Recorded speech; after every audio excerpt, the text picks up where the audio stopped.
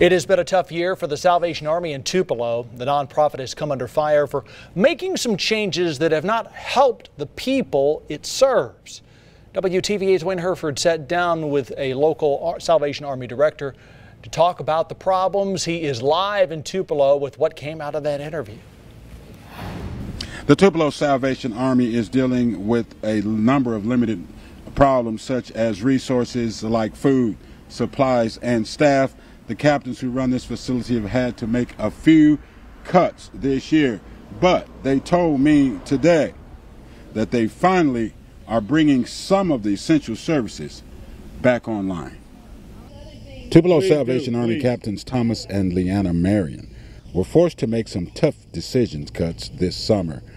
The Marions limited the number of nights people could stay at the shelter and charged a fee in some cases. The couple also closed the shelter during hot weather and only offered takeout meals.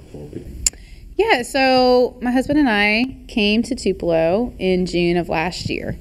And when we got here, we had seen that there was a couple of issues in the shelter. One being that we had community members who had been staying for 2-3 years. Captain Marion said that's why they had to turn some people away and make a few changes.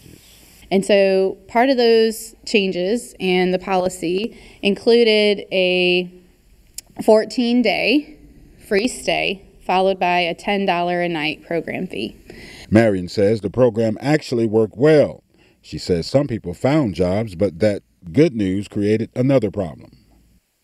And so they would find a job in the first 2 weeks, and then they would have to wait. You have to wait to get paid. Very few jobs you get paid that day. Starting in September, shelter residents can stay 30 days for free while they rebuild their lives.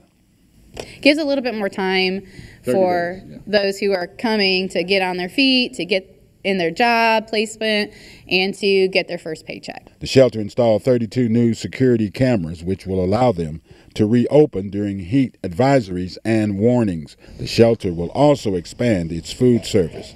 Breakfast, lunch, and dinner will now be served 7 days a week.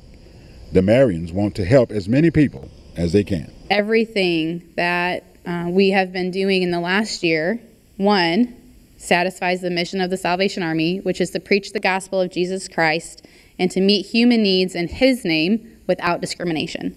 So all of our why goes right back to that. Now, the Salvation Army's biggest problem does continue to be lack of community involvement and support. Reporting live here in Tupelo at the Salvation Army Shelter and Center, I'm Wayne Herford, WTVA 9 News.